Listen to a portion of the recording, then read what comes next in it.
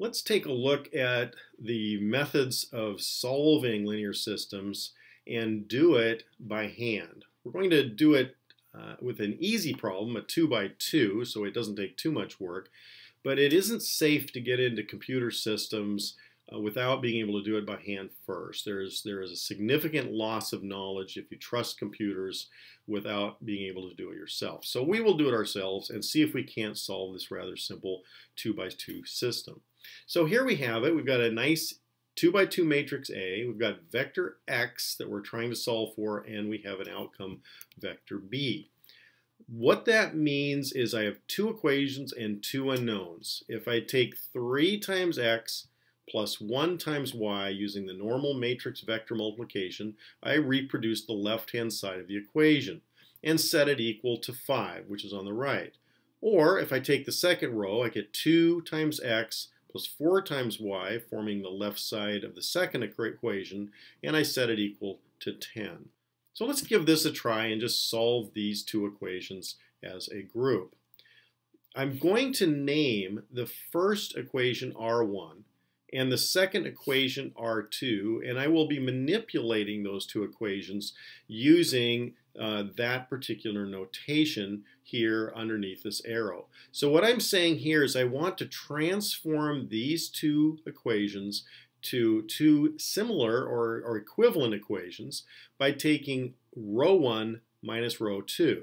Well, 3x minus 2x is just going to be x, and that is convenient because I'd like to get x isolated somehow, so that's getting me off to a good start. The other terms have to just follow from the fact that I must take the entire row 1 minus the entire row 2. And then I could do something similar for row 2. I could say, let's take row 2 minus 2r1, and that will end up resulting is putting a 0 in this location after I take 2x minus 2 times x. So if I do that, I get this coveted 0 down here, and the rest of the equation just follows by continuing the operations as described. Now, since everything in the lower row is a multiple of 10, it would be convenient to divide by 10 to simplify this, and I end up with y equals 2. That's not only an equation, it shows me what the answer is, at least for y.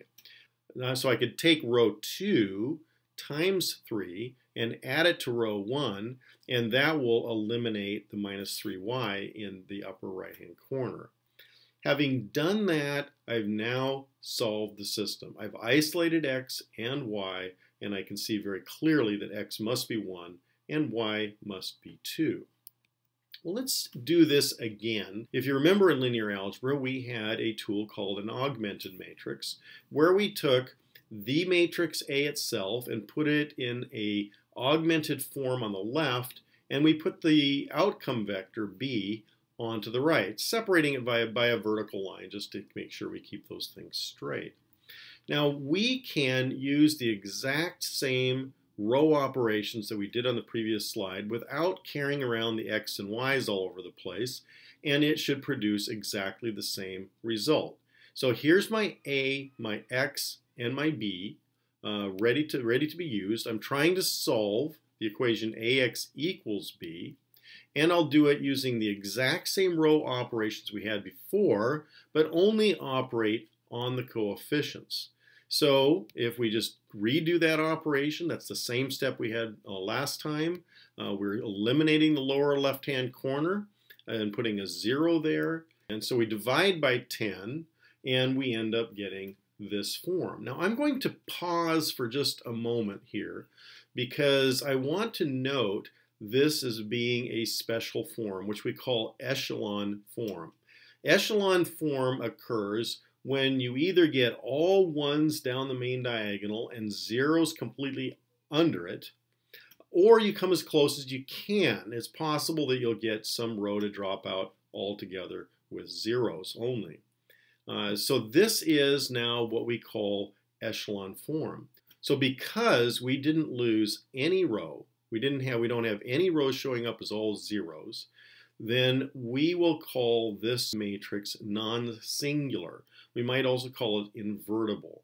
But if we had discovered a row of zeros appearing, then we would call the system singular. meaning there is no unique solution. So this is a very good stopping or pausing point to check whether or not you're going to get a unique solution at all.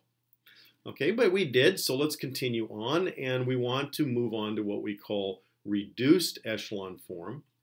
And this will complete the entire process because we end up with not only getting a major diagonal of 1s, but every other matrix position has become a 0.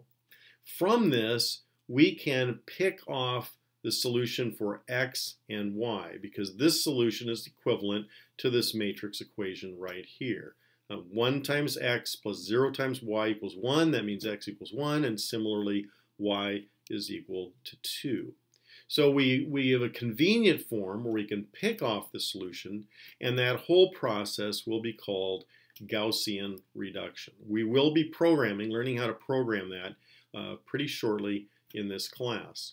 But for now, I think we're done with this section.